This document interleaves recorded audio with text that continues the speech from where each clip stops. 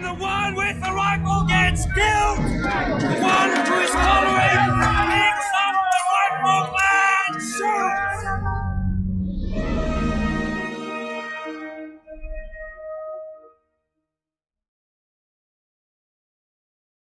Welcome to the 13th episode of the Pick Up the Rifle and Shoot series, featuring my 1955 Chinese Type 53.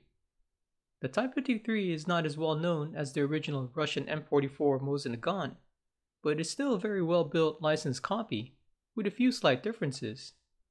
The Type 53 has been used in numerous wars and conflicts, but none other than the Vietnam War did it get such notoriety, and that's where I like to think my Type 53 was primarily used, judging by her appearance. She looks badly abused, beat up, but looks can be very deceiving. And until I handled and shot her, that I can honestly say she is my favorite Mosin Nagant pattern rifle. So here she is, my 1955 Chinese Type 53.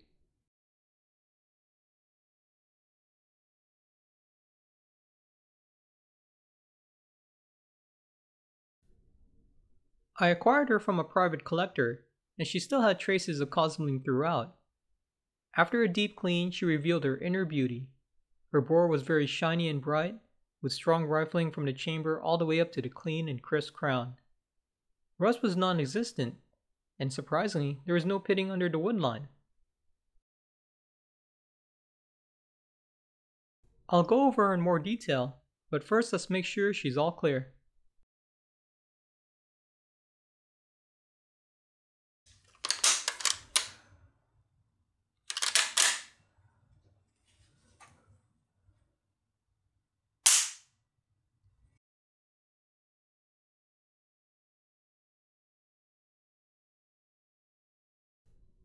First up is the matching stock made of the chew wood that actually has held up despite her appearance. It is what makes this rifle so unique, a true quote-unquote battlefield pickup, and I could only imagine how she got this way.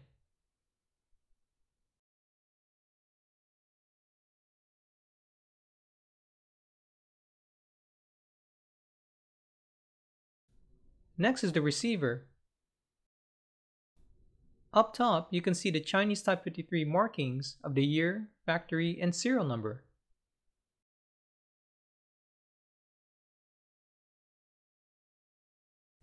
On the left side has the import mark from Century Arms and their serial number.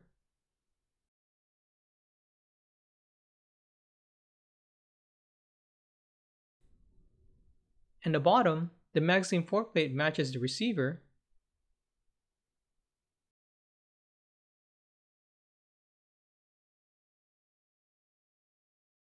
On the business end, the front sight was actually staked on and took quite a bit of force to break free. I moved the front sight left about flush with the base, and she shoots now dead on with the bayonet folded. She did, however, shoot dead on with it extended, but I prefer to shoot with it folded for obvious reasons.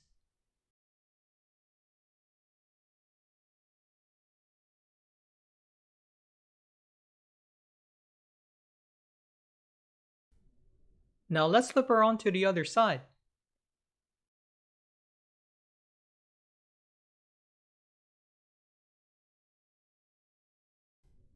Here's another view of the stock and the end plate, which matches the receiver. I just love how the stock looks. There's so much character. Next is the bolt, and unfortunately it doesn't match, but it works extremely well and headspace perfectly with the barrel. I do want to note that I have no issues with sticky bolt even when shooting continuously, and I'm sure the Howling Raven firing pin spring that I put on from Drex Outdoors had a part in it. It made the bolt a lot easier to manipulate. I have over 200 rounds with their spring with no issues, and I highly recommend it. Overall, I am very happy with my Chinese Type 53, and I can honestly say she is my favorite Mosin Nagant pattern rifle. She shoots extremely well at short and long distances, and being a carbine length makes her easier to maneuver, as you'll see in the Texas Kalashnikov Match. Now let's get on with the shooting. Off to the 25-yard range.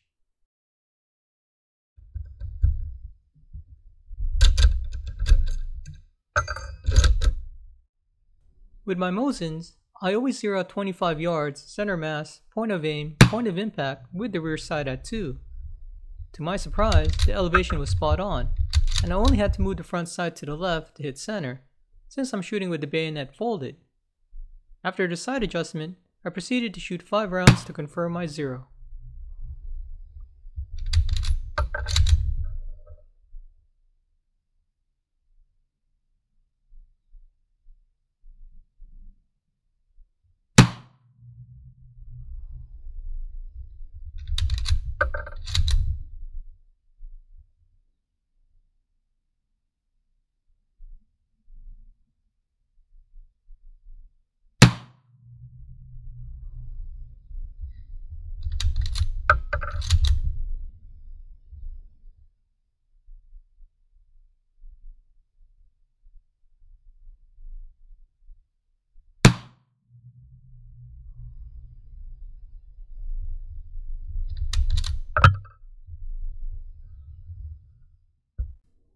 All 5 rounds hit well into the center. So far, so good.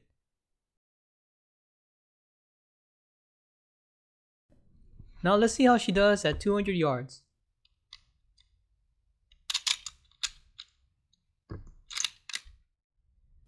With the sights untouched for my 25-yard zero, I proceeded to shoot 5 rounds using a 6 o'clock hole.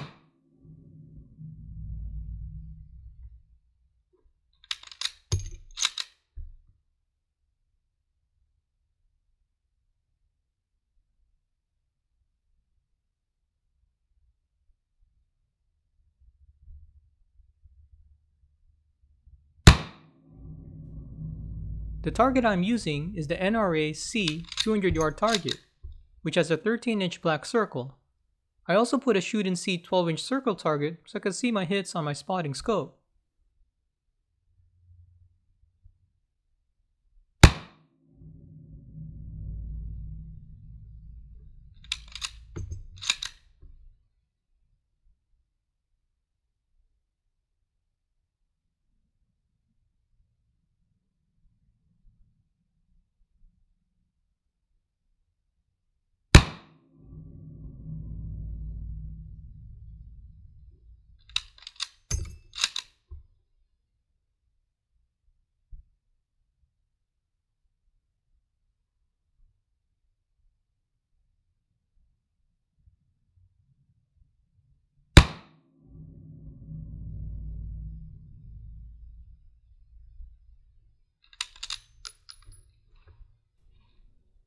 I looked through my spotting scope and later confirmed a 5.5-inch group. I'm very impressed, especially with my first outing at 200 yards. Now let's load up another 5 rounds. In my opinion, 10 rounds gives the shooter the best measure of what their rifle is capable of and what they're capable of, and 5 rounds just isn't enough.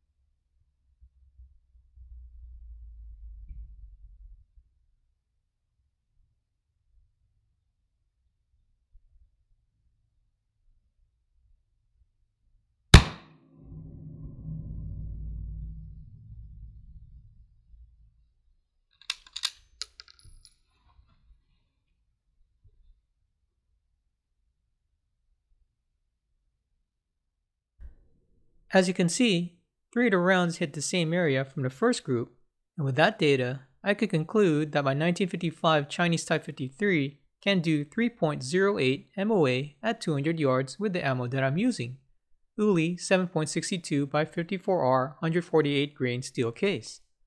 Shooting 10 rounds gives me an honest measurement of my capability with the ammo that I'm using.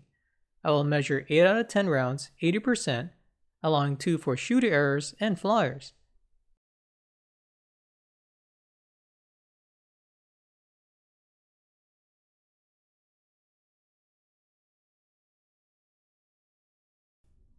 Now, let's see how she did at Texas Kalashnikov, Comrade Iron's division. For this match, I used my original Chinese chest rig made for the Type 53 and original Russian Mosin stripper clips. Let's get on with the shooting. This first clip is for my stage 1 called Shoot House Hearts and Steel.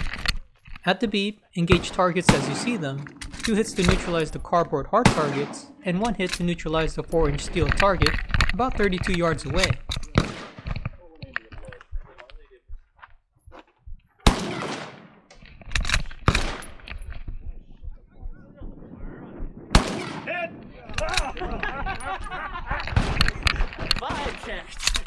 So far, so good, until I reached the second window position for the steel target. Now, I don't recommend shooting a Mosin in a barrel with a hole in it, but hey, there's a first time for everything. Whoa, man, that's loud. Shot after shot created a concussion blast back towards me, causing disorientation and temporary hearing loss. That blast was even strong enough to snap the wood marker for the shooting position. Hit the rock just under it. Bring it up just a tad.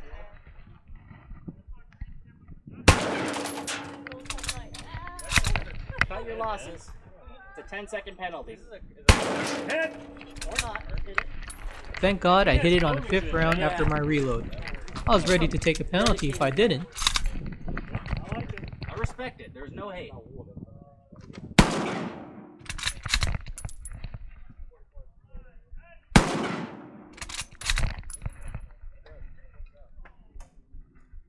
Hit!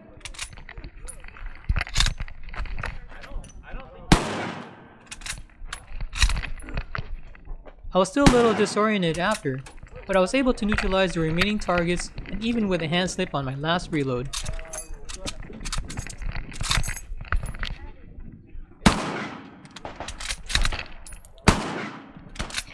If shooter's done, unload and show clear.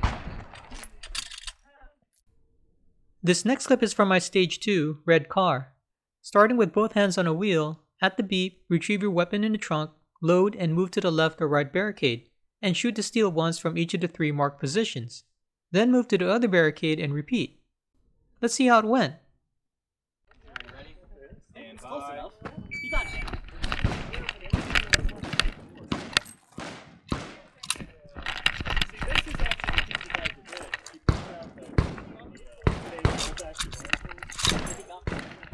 He got for $100. You're to the left. Hits. Unfortunately, the first steel target fell, and I just shot it where it lay. Send another. Uh-oh. Change position. Send another one. Oh, man. Target's broken. All right. What's the next target? Then I moved on to the second barricade and neutralized the steel 3 for 3.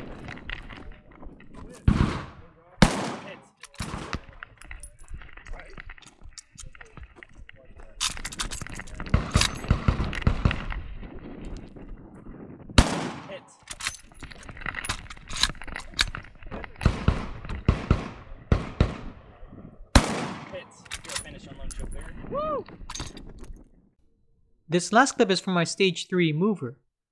Starting loaded in the box, at the beep, put 2 rounds in each of the brown moving targets, then move forward and neutralize the remaining targets along the berm. Let's see how it went. Stand by.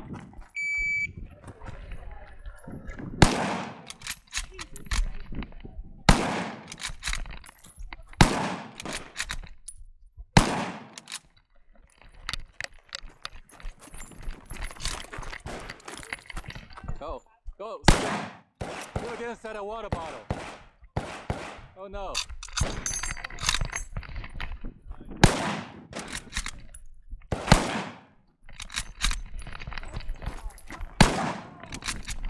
Now, this is where it gets interesting.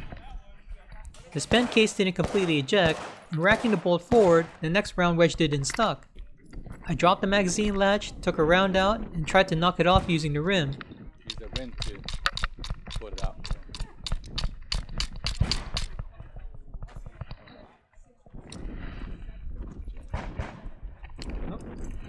There you go. Thank you. Yep. Fortunately, the RO gave me his knife, and I was able to yank it out. Soviet engineering at its finest. There we go. There we go. Now we're cooking with Crisco. I closed the magazine latch, shot one round, then single loaded the last one to finish the stage.